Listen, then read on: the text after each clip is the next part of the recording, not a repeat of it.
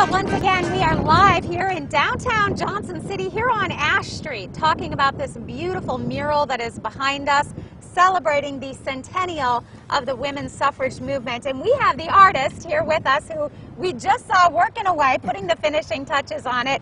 Elmes is here with us. And Ellen, thanks so much for hosting us today. Thank you for coming to talk with me. Well, it is beautiful, and you said this whole process started for you sort of back in November when they approached you, and you said it was amazing because you had just finished a trip where all this was sort of floating around in your mind. Yes, my husband and I had just come back from visiting Seneca Falls, where women first met to talk about working for the vote.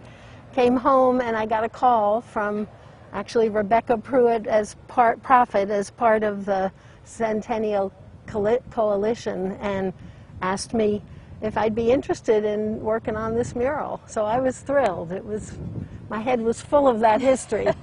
And you said you went to work right away, and of course 2020, the year of quarantine, so you were staying at home, but you had plenty to do as you were starting to put this pen to paper, so to speak. Yes, the process in this mural that we have used is painting on fabric pieces, and therefore there were 16 pieces that had to be painted for the blocks of major themes in the mural, and I was able to be at home painting them one by one for spring into the summer for 5 months. And then in the last several weeks, my husband and I have been installing with a thick gel each fabric piece to the wall, which is a permanent fixture. Wow, and it is beautiful, really tells that story, and we're going to kind of get out of the way so we can show our viewers what it looks like. It's called Passing the Torch, and you really picked out some of those key moments here in Johnson City. Let's start over here on the right with, of course, the woman leading the parade that happened right downtown Johnson City.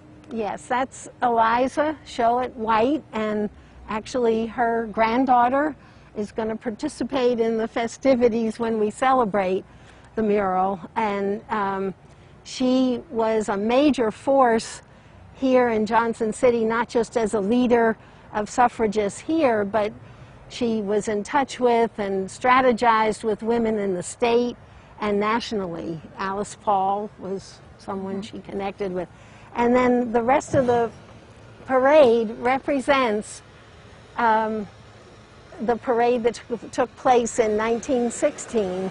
And there are 8 women and 2 men represented in it who are actual people that are portrayed in the parade. And soldiers from the old soldiers' home marched as a fife and drum corps, and the 2 people driving the cars, the 2 couples in the front of each car, represent people who were real and active in the movement, as well as other faces in there. And I noticed, of course, you use a lot of the purple and the gold with the white, the yellow roses, all instrumental during that time back in 1920. Those were the colors of the suffragists, and nationally and locally as well.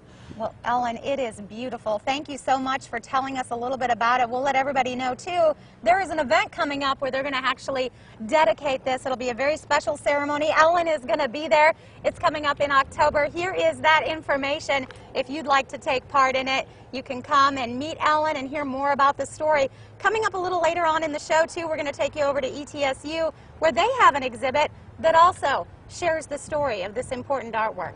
All that and more coming up a little later in daytime.